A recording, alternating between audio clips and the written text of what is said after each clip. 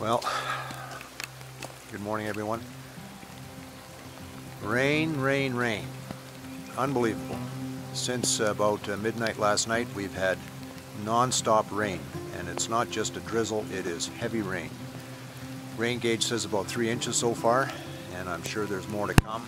Weatherman has predicted a storm or a weather event, so there is a rainfall warning out. We're expecting about 40 millimeters yet today. That's on top of what we already got. So yeah, it is wet. Everything's saturated, and ironically, yesterday was the anniversary of the major flood that Calgary had 6 years ago. Major event, 100-year rain, and yeah, it is raining again today. Anyway, I'm in the shop today, so hopefully that will take a little bit of the sting away from not being able to be outside. So we're going to head back and work on those 5-piece Shaker MDF doors, get some of that assembled, and I'm glad you could come, I'm glad you could visit, and let's go build some doors. Okay, well, welcome back to the shop everyone. Brand new day. We're going to continue with the assembly of the 5-piece Shaker doors. Hopefully we'll get that done, get it glued up, let it set for a while. So yeah, first thing on the list is to sand the inside edge of the rails and stiles. Like I said, it's easier to do that now than after. And yeah, let's get the edge sander set up, get the dust collector going, and we'll sand those edges.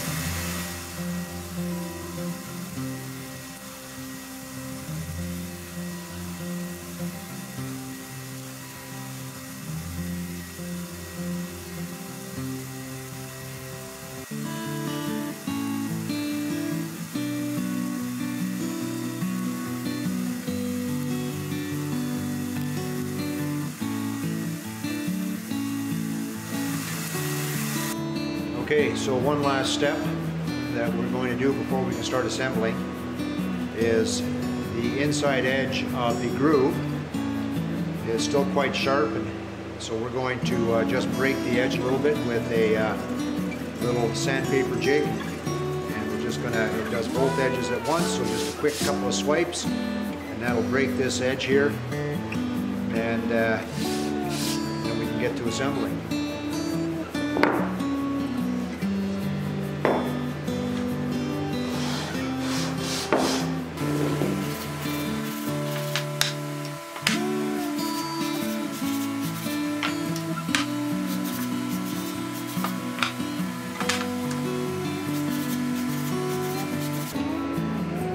Well, all the inside edges of the groove are sanded a little bit just to break the edge.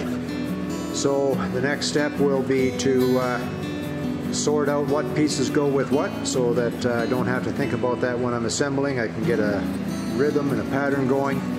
So that'll be the next step, is putting 5 pieces for each door together, and we'll start gluing them together. Okay, so I make a quick jig out of some scrap material out of the bin, and I make one board that I know to be square on one 90-degree corner. So theoretically,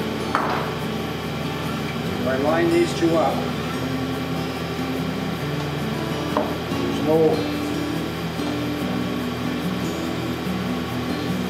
everything's tight, then this should be exactly 90 degrees. So we'll fix that into place, and we have half of our square jig in place.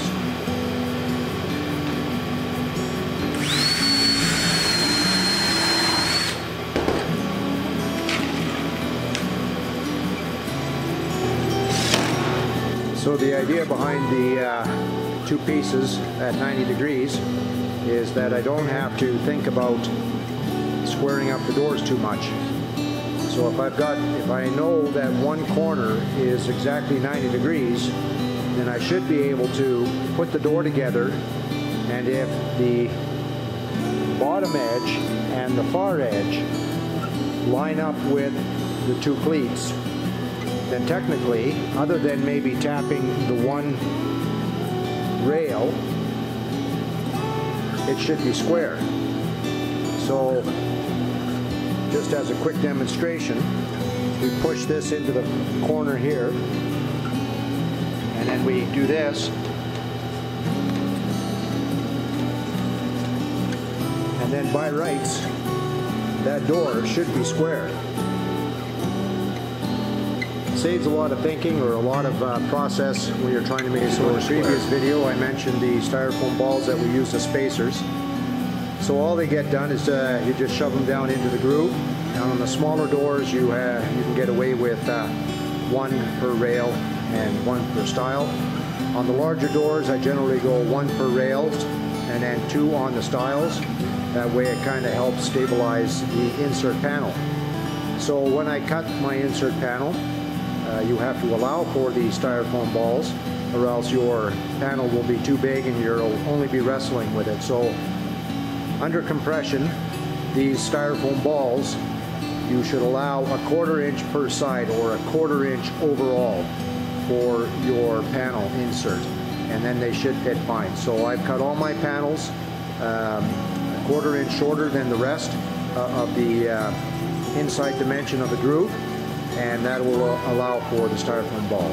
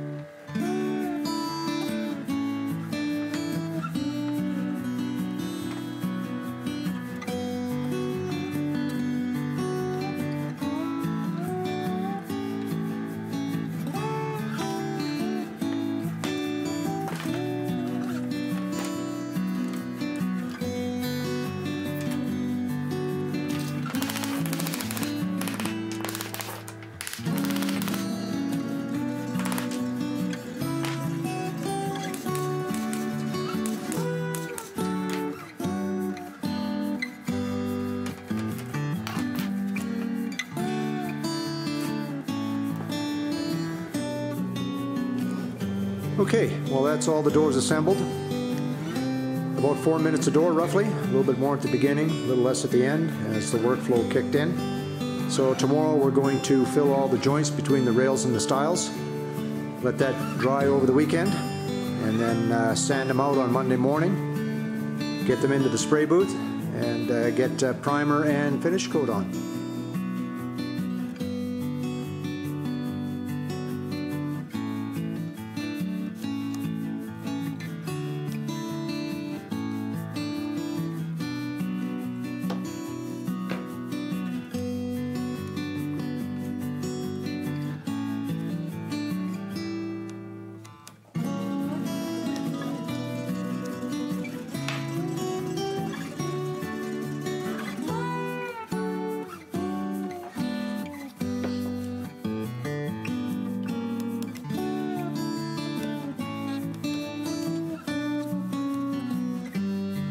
Okay, I've got all the joints filled. The next step will be sanding and drilling the holes for the hinges. But I just use a product available at most paint stores. It's glazing and spot putty. It's actually an automotive product, but I've seen the painters on site use this for filling nail holes, and it provides a nice smooth finish after sanding, and almost to paint ready. Whatever I've missed will show up in the primer process, pinholes or spots that I've missed, and then we'll take care of it then.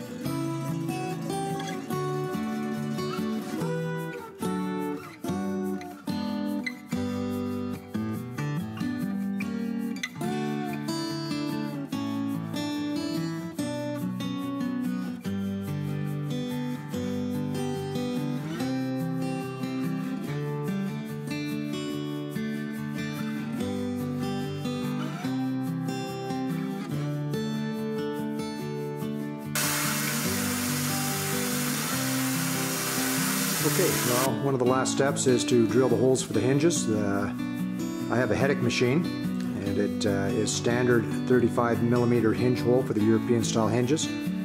I also use this machine for line boring, the 5mm shelf pin holes for my gables. In general, I go 3 inches from top and bottom of the door on center for the hinge holes. But because we're matching an existing kitchen, I have to use a spacer block and use the second stop instead of the first one. Not a big deal unless I forget to put the spacer in. So let's drill some holes.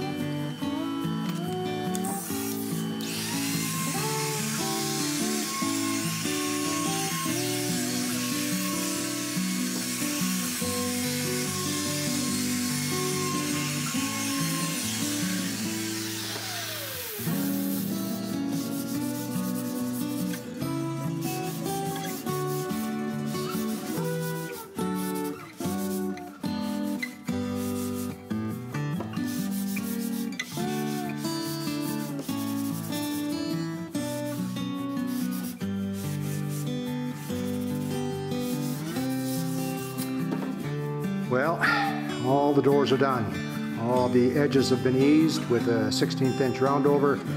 I've sanded out the machining marks, double checked it all, and they actually all look pretty good. So last step is to bring it down to the finishing area and get some lacquer on there. But yeah, I don't think I'm going to include that in this video. But anyway, it worked out well. I hope that you enjoyed this video and this 2-part series on 5-piece shaker doors. Maybe not as informative as you'd like, but hopefully you learned a little bit. And we enjoyed producing it for you. And as always, we'd love it if you would subscribe, like and share, and stay tuned for more videos coming soon.